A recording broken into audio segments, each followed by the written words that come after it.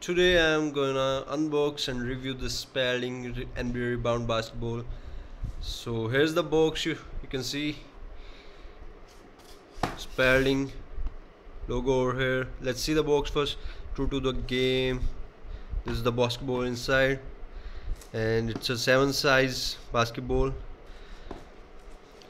Some information over here as it shows the price, the model, and the size, and it's made in Vietnam, and the price here is 825 rupees, and I got it of rupees 600, so that's really in my in budget.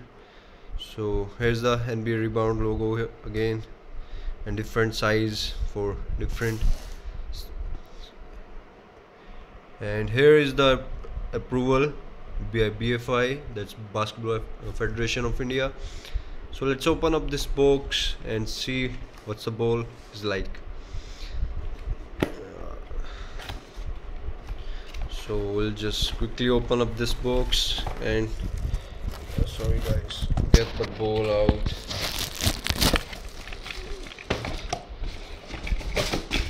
So here's the ball guys, and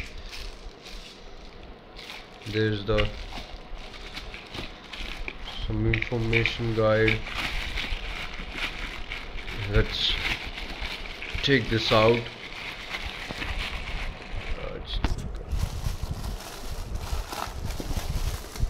So I got it out guys, and here's the needle to put in some air and inflate the ball. Some information saying motion the needle before. Okay, I'll do that. So let's just quickly inflate the ball and I'll show you guys how this ball feels.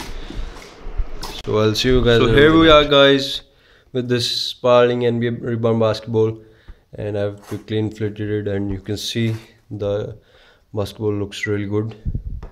Its deep channel design makes it really handy for holding the ball, and the shape of the basketball is really good too.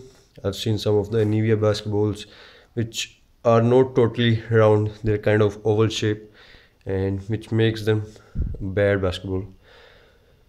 So let's see what's on the basketball. Here's the Spalding logo, the NBA and Rebound logo here.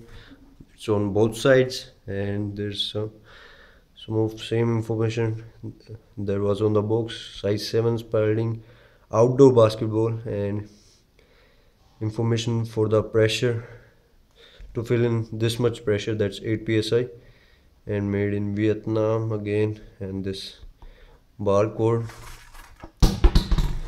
So this is a really good basketball.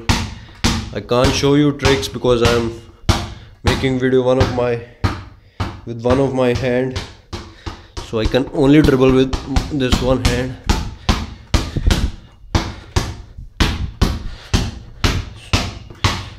Well, you can see hear the sound, it's really good. And I'll tell you guys that I've used this basketball previously, as I had this same basketball around 8 months ago, and I played with this basketball for around 6 or 7 months so, and later then my dog was playing with it, and he ripped it off, and the basketball got some holes in it. But I'll tell you that I played for so long that like in India we play on concrete court, and the ball loses grip after some time, but this basketball holds its grip for longer time. And only problem if you throw this basketball, or if accidentally it goes into water, and the group will lose grip from that part from where the water has been spilled on it.